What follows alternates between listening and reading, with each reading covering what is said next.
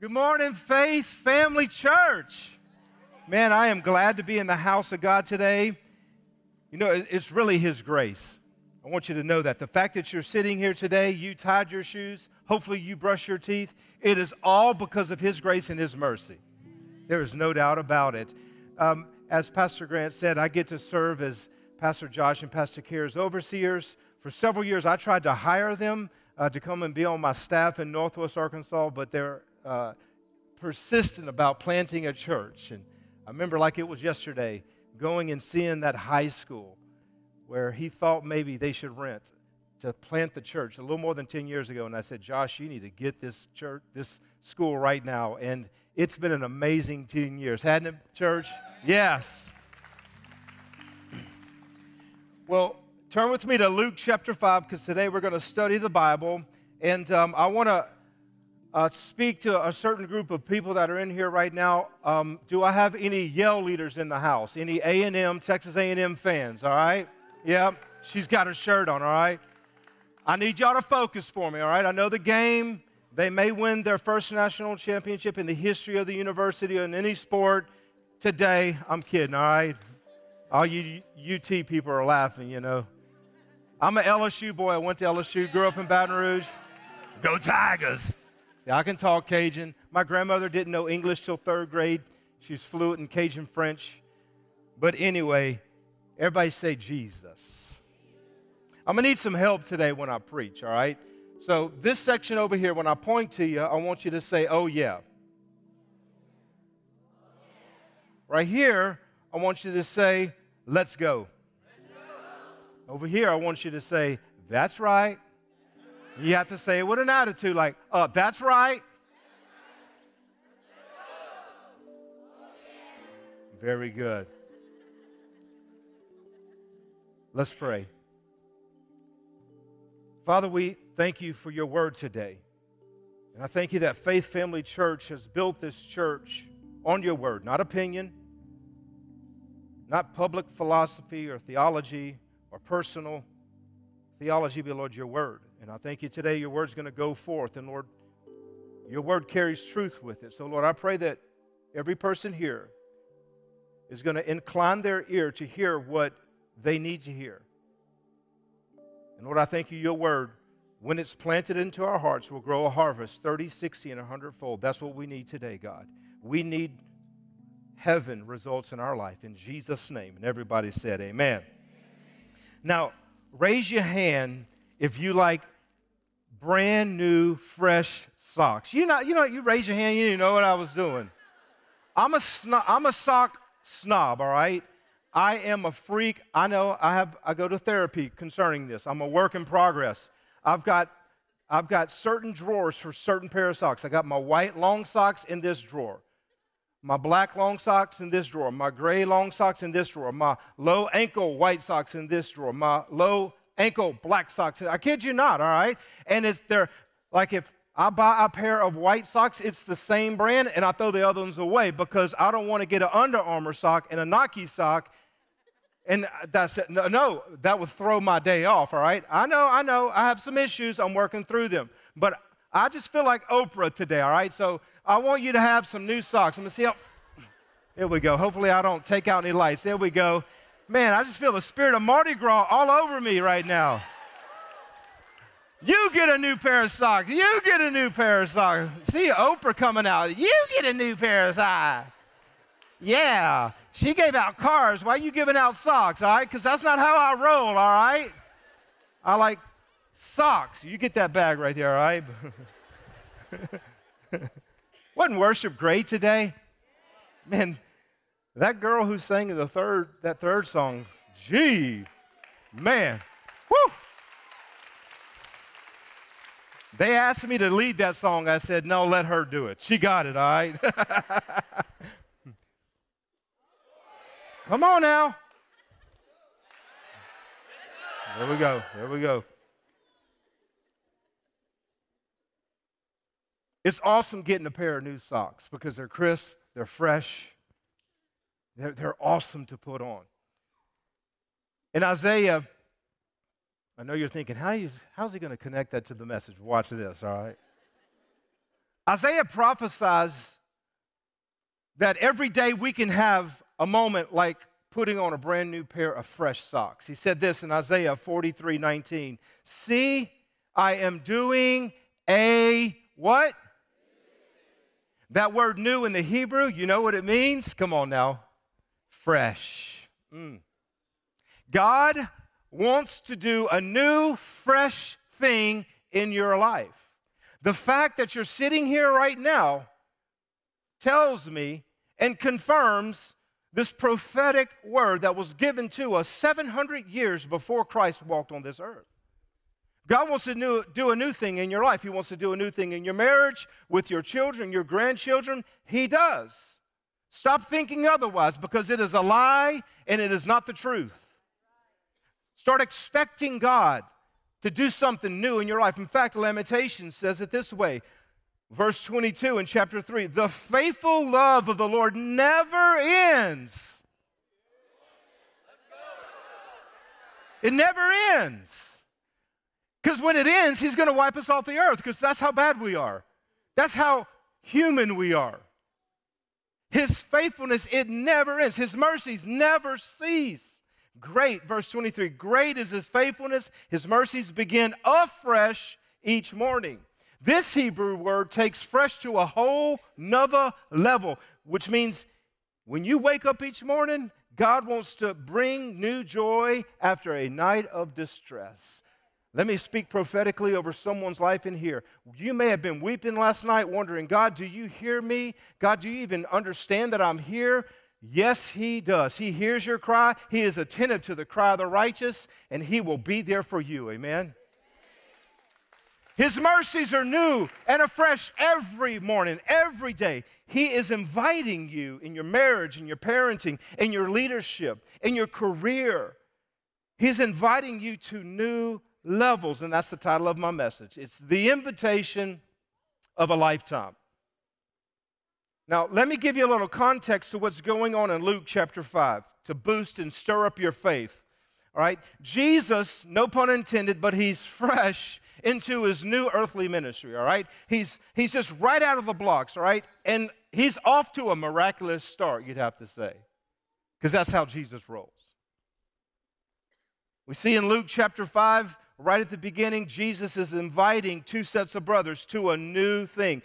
He's giving them this invitation of the lifetime. He invites Peter and Andrew, and he invites James and John. And the invitation is to come follow him and be a disciple.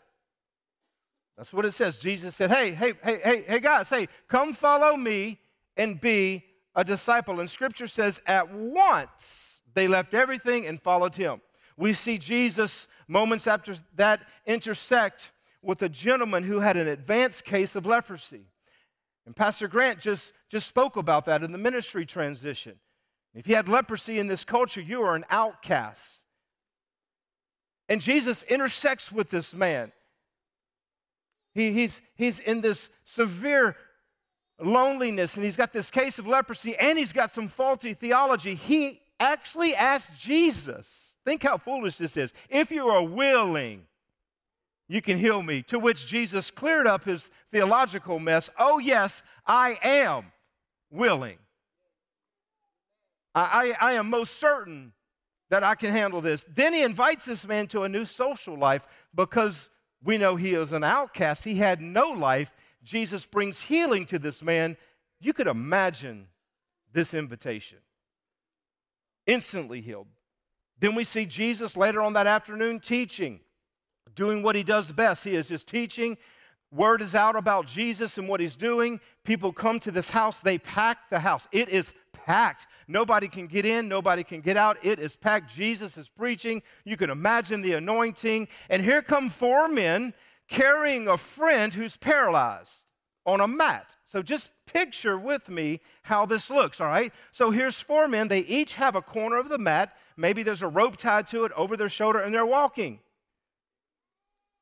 trying to get this man to Jesus because they've been hearing that Jesus can heal. So they get up to the house. It's packed. They can't get in. And instead of going back, they decide, hey, let's dig a hole in the roof. To which the man in the mat said, oh, that's a bad idea, guys. You literally want to lower me down? I mean, like, look, I'm okay, but if you drop me, I might lose my life. No. You're going to get in front of Jesus. We're going to take you and put you down in front of Jesus because we're tired. We've been carrying you all day long. You walking back with us, all right? Let me say something about friends. You better have a friend in your life that when you can't walk on your own, can get the corner of your mat and get you to Jesus. Woo! And they dug a hole in the roof, and you can imagine the moment. There's Jesus. He's just letting them dig dust and dirt because roofs at that time were made out of dirt and mud, just falling in front of their face, in front of Jesus' face. And here comes this man. That's the sound of a pulley, you know. But anyway, they lower him down. Imagine that guy. Jesus walks up to him, and he says some words of affirmation. He says, son, your sins are forgiven. Jesus will always touch your heart before he touches you physically. He's more concerned about your heart and the direction of your soul first and foremost. Then he says, take up your mat and walk. Think about it. He walked. Scripture doesn't tell us how long he couldn't walk, but just maybe it was a decade. Maybe it was 2 decades. And that brother, he grittied out of there. He's like, what's up? See ya, fellas. Now, look, I know I'm a white boy. I raised a roof. That's it, all right? I can't gritty that good, but I did it, all right? Don't be judging me on how bad my gritty was, all right? I can raise a roof, though.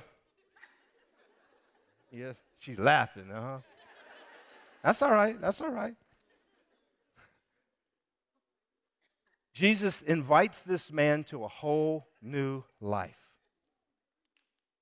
Spiritually, emotionally, with his friends. Now he can go and enjoy life with his friends without being a burden to his friends. Think. And then we pick up in verse 27. Later, as Jesus left the town, he saw a tax collector named Levi sitting at his tax collector's booth. Let me press pause here and give you some context to a tax collector. This was the job of all jobs to have. You were above the law. You were above authority. You could do anything you wanted. And these were the people who owned it all, had all the houses, lived in the right neighborhoods, drove the right cars, all right, and had the right shoes and clothes on, a tax collector. Jesus goes straight to this man. The first words that come out of the mouth of Jesus to this man is an invitation. Follow me and be my disciple. Verse 28, so Levi got up. This is so powerful to me. So Levi got up, left everything, and followed him. What did Levi see in that moment that made him leave everything to follow Jesus? I'm going to tell you what I believe Levi saw. I believe Levi saw into the eyes of Jesus, God the Creator himself. And he saw for the very first time that which he could not get on his own, with his power and authority and position. And because we're all born with this desire, this yearning that only God can fill, no money, no power, no authority can fill that. And for the first time, Levi said, that's what I've been missing right there. Woo! That's it. That's why he left everything. And Scripture goes on to say, later, verse 29, Levi held a banquet in his home with Jesus as the guest of honor. And many of Levi's fellow tax collectors and other guests also ate with them. But the Pharisees and the teachers of the religious law, their long snooty noses and a condescending attitude, they complained bitterly to Jesus' disciples. Look, go and tell Jesus himself. You got something to say it to the man, all right? Jesus answered them, healthy people don't need a doctor, sick people do. If I was Jesus, I wouldn't have said that. I'd have been a little bit more specific, but anyway. Thank God I'm not Jesus. I have come to call not those who think they are righteous, but those who know they are sinners and need to repent. And you can read all throughout the account of Jesus, Matthew, Mark, Luke, and John, the Gospels, written by 4 different men.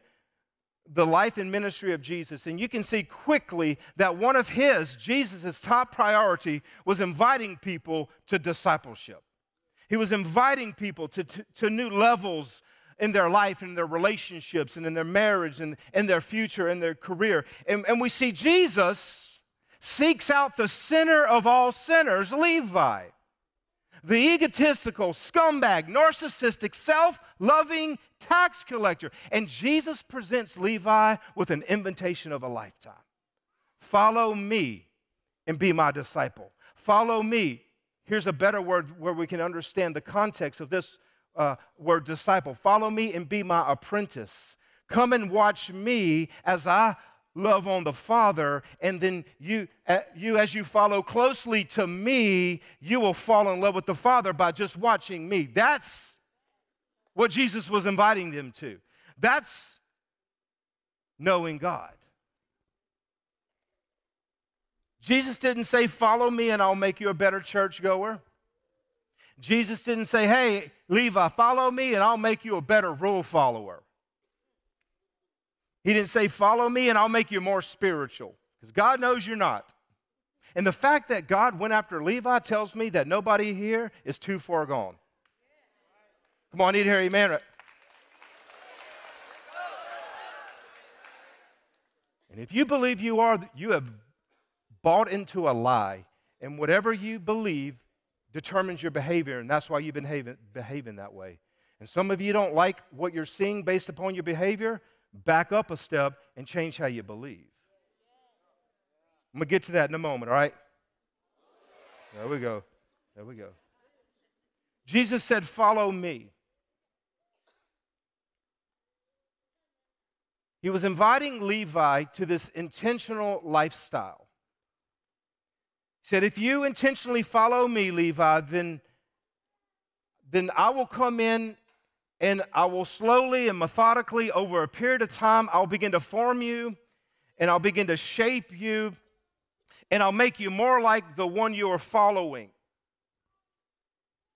I'm not here just to have a conversion, Levi. I'm here to invite you to follow me. And in verse 28, Levi got up and left everything and followed him. It's a lot of paper, aka money, a lot of power, and a lot of position. When following God, I believe sometimes He'll ask us to lay down and drop things that we think are bringing us true happiness when in fact they're not. And some people don't want to give up certain things because you think that you'll lose control or I won't have that much fun. No. Anytime God, Jesus, the Holy Spirit asks you to give up something, it's for your better. It is. And I'm convinced of that. He left it all. And he was so excited about this invitation that he invited his scumbag tax friends. He had a party. This fresh new life, this joy that he was experiencing. Can you imagine the buzz on social media? This was in Capernaum. Can you imagine the newspaper that day? If they did have newspapers at the time, the Capernaum Gazette, this would be the headlines. Jesus hangs with hoodlums. Jesus dines with descendants of the devil. I can see this one because this is the biggest lie of the enemy. Is Jesus who he really says he is? The moment you start questioning Jesus or his word, you're on a slippery slope. It is Satan's number one deceptive tool. Did God say? Really? The gossip. Oh, did you hear, girl? No, what? Levi. You mean Levi on 8th and Main, that tax? Yeah, him. Oh, he's a scumbag. Oh, I know. But Jesus, some guy named Jesus walked by and said, hey, come be my DOC. What's that? Oh, disciple of Christ. And he left it all to follow him. Can you believe that? Let me do a little pastoring here when it comes to gossip. If you hear something in this church about someone else in the church, I want to challenge you. Don't you dare listen to it. Don't you dare entertain it, and don't pass it on.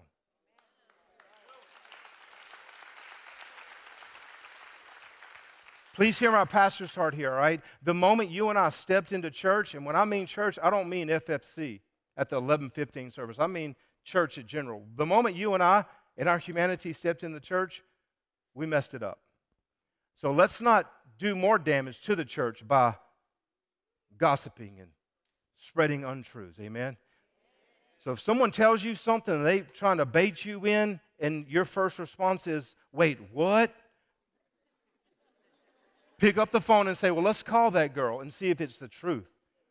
Matter of fact, let's get her on FaceTime. Let's see how that goes. Why? Because Jesus taught about this. He said, with the measure you use, it will be given back to you. Now, a lot of preachers preach that financially, all right? But Jesus, yes, it can be financially, but it can be anything. So if you give hate, guess what you're going to get back? But not the same measure you gave.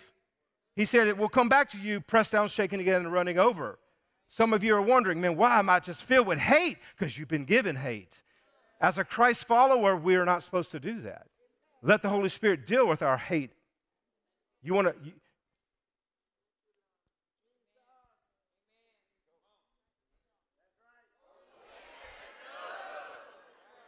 Everybody take a deep breath, all right?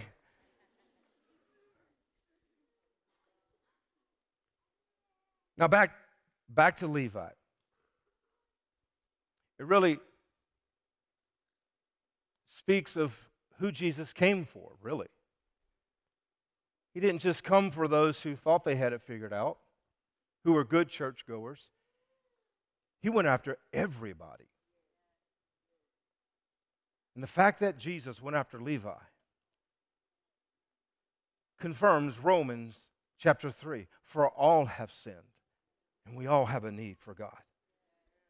He invites all people to know Him. To know Him. And when I say know, I mean beyond this, I just casually know that person. Remember the first time you had a Krispy Kreme donut? Somebody told you about it. Oh, man, it melts on your tongue. When the light's red, you go in there and you just stick your mouth up under the icing. They'll just pour it in there for you. They'll shoot it in your veins if you want them to. What? See, up to that point, you have not experienced a Krispy Kreme donut. So you can't tell me you really know Krispy Kreme donuts. What Jesus was saying here is that it's an experiential know. It's a Greek word where it goes beyond just knowing someone on the surface to this ongoing I-you relationship where I know you and you know me, where you take that Krispy Kreme and you put it in your mouth and you're like, I know now what you've been talking about because I experienced it. That's what discipleship is. That's what Jesus was inviting Levi to. And Levi accepted the invite. He became a disciple and follower of Christ. So what Levi actually did, please hear me. If you don't hear anything else, please hear this next idea, this thought. Levi intentionally decided to allow Jesus to start shaping how he thought. He decided, he was intentional about who was going to form his character and his beliefs and his actions. And he said, Jesus, I want you to be the one. And it can't be the other way around. Levi could not have said, hey, Jesus, there's a certain set of ideologies that are just non-negotiable to me. And I know they may not line up with Scripture, but I want what you have. But can you take what you have and just kind of fashion it to my ideologies? Is that okay? It doesn't work like that. The Word of God is not considered to be something subjective. And the moment we begin to pick and choose this or that to shape around our ideologies, we're on a slippery slope. And Levi said, I don't want that anymore. I've been living by the ideologies of this secular world, and I'm lonely, I'm hurting, I hurt people, and I don't want to do that anymore. Jesus, I want you to begin to change me. So here's the truth. If we're not actively allowing Jesus, actively and intentionally allowing Jesus and His Word to influence and shape and form us, then by default, we're being influenced and shaped and formed by others and other things. If you don't wake up every day and intentionally open up the Bible, get on your knees and humble yourself and say, Lord, I need you today. If it not for your grace and your mercy, I would not be here. I need you to speak the truth in my life. I need you to be my influence and shape and form me. Because if you're not intentionally doing that, then unintentionally you're being shaped by something else, by social norms. Some of you are shaped by social norms and you don't even know it. Well, I didn't intentionally, Pastor Casey, go and just decide, well, if you're not intentional about rejecting social norms, then by default you are unintentionally being formed by it. By secular ideas and secular ideology and media messages. You can be influenced by negative peer pressure. That's why I would encourage you mothers and fathers, get your kids in church. Let it be a non-negotiable. No, we're going to church today. Get your kids, your students here to. They need the influence of the Word of God. Get them to the student ministry here on Wednesday nights. I don't care if they kick and scream. Get them here. It'll change their life. If we're not being intentionally formed by Jesus himself, then we're being unintentionally formed by someone or something else. And the Bible speaks frequently about spiritual formation. You can read all over Scripture the importance of intentional discipleship, the importance of intentional formation in the life of a believer. Just because I go to church, I'm labeled a church goer, does not include the label of being a Christ follower. Let's go ahead and clear the air there, okay? Because I can go watch the Astros play, but that doesn't mean I'm Altuve. Or better, Lance. Is that Bergman? Where'd he go to school? LSU?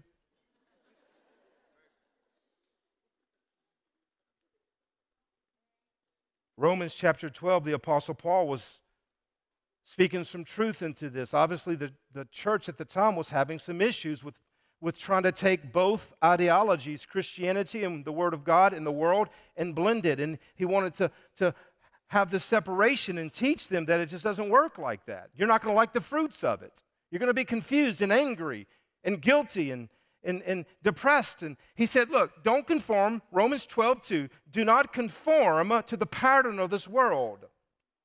Do not conform to the pattern of this world, but be transformed. Be transformed by the renewing of your mind. Then you'll be able to test and approve what God's will is, his good, pleasing, and perfect will. And before I gave my heart to Christ and really decided to go beyond just being a churchgoer to a follower of Christ, I've got to tell you, I was good. I was extremely good at conforming to the world. It was really easy. Because when you're going with the flow, it's real easy. But I began to realize I didn't like the fruits of my life when I was conforming to the ideologies of the world. It left me hopeless and empty. When I found Jesus, really when he found me and his grace saved my life, and I chose to allow him to begin to transform me, it was a game changer. It's by the grace of God. Since I was 19 years old, I just turned 54, that I've been serving the Lord faithfully since then. And I don't say that in a bragging way. I say that in all humility and grace. Because again, I am not that good. I have a sinful nature as big as anybody else. And I know I have to be transformed every day intentionally to his word, or my sinful nature is going to control me. And my wife doesn't like my sinful nature. My kids don't like my sinful nature. My church doesn't like my sinful nature. I don't like my sinful nature. That's why I have to, and we have to intentionally every day say, God, take me, change my life. I transform to you. So the choice is yours. God gave us the power of a will to choose. Choose this day whom you will serve. The most powerful thing in your possession is your will. Choose to conform or choose to be transformed. And I would encourage you to do the latter. Be transformed by what God says and what His Word says. Amen. The fruits of that transformation you will love.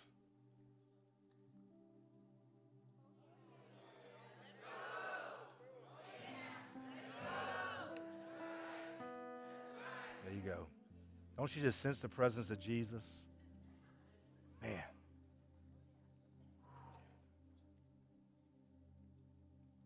He's the same God yesterday, today, and forever. And if He spoke and made Himself known to the people in the Old Testament and moved through His Son, Jesus, while He walked on this earth, and they operated in the gifts of the Spirit and the church was started, then He's here for us today, amen. That same power is here for us. He's inviting you. It's up to you to choose. Now, I'm going to be the bearer of some bad news. You're going to die one day. Well, thank you. That's really encouraging.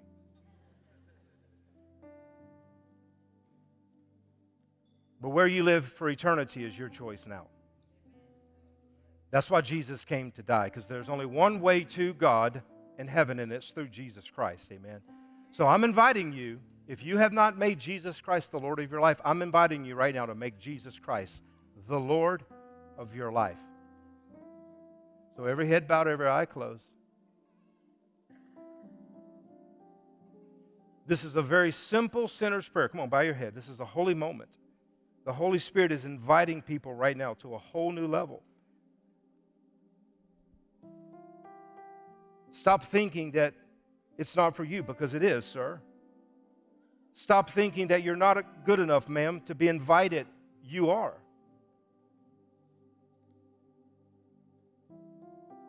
Everyone out loud, I want you to pray this prayer with me. Say, Jesus, I repent of my sins and ask you to forgive me.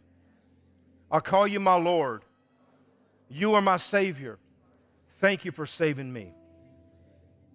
Keep your head bowed. I'm going to ask you to do something else. In a moment, Pastor Grant will tell you what to do if this was your prayer. But right now, with every head bowed, every eye closed, if you prayed that prayer and you meant it, and I believe there's people in this room, your heart is pumping right now. You're like, this is it. Today is the day of salvation. Why go on any longer doubting your eternity? Why? And you just prayed that prayer. If you did, guess what? You just got saved. Do something for me. Right there you're sitting, just raise up your hand quickly and say, that was me. That was my prayer. Yeah, just raise it up. And don't just barely raise it up. Come on, raise it up like you mean it. Just raise it up. Say, that's me. Yep. Hands going up everywhere. At least 30, 40 people raising their hand right now that prayed that prayer of salvation. Yep. Come on, Holy Spirit. Thank you, Lord, for drawing all men and women to your Son, Jesus. Thank you, Jesus, for showing these people your grace and your mercy and your forgiving power. Okay, you can put your hands down, but keep your head bowed. Maybe this message was for you. Maybe you're ready to see your life go beyond being just a church goer. Maybe there's some ideology in your life that doesn't line up with Scripture.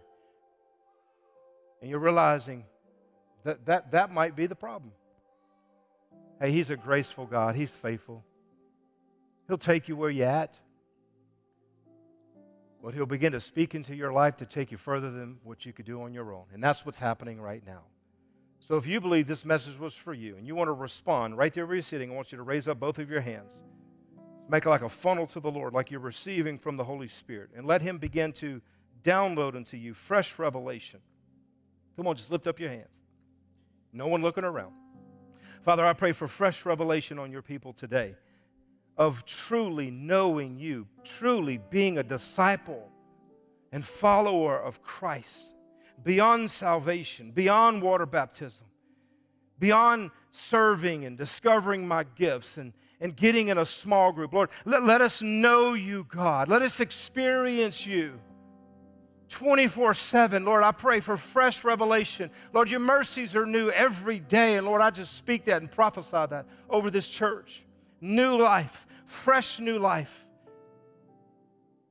after a time of disappointment, a time of sadness, Lord, I pray for just an overwhelming sense of joy and excitement in the Lord. Lord, you're faithful. Your mercies never cease. And Lord, we thank you that you are in love with us and you invite us all. We're all part of the family, and Lord, I'm going to do my part to receive everything you have for me. In Jesus' name we pray. And everybody said, come on, give it up for Jesus. Thank you for joining us for Faith Family Online. We hope this service was a blessing and an encouragement to you. It's always an honor to have you worship with us from wherever you may be. If this is your first time joining us, we want to give you a special welcome. You can text the word FAITH to the number 55498 to connect with us and learn more. But don't stop there. You can join us in person every Sunday at any of our campuses. For more information on service times and locations, go to our website at myfaithfamily.org. Again, thank you so much for joining us, and we hope to see you soon.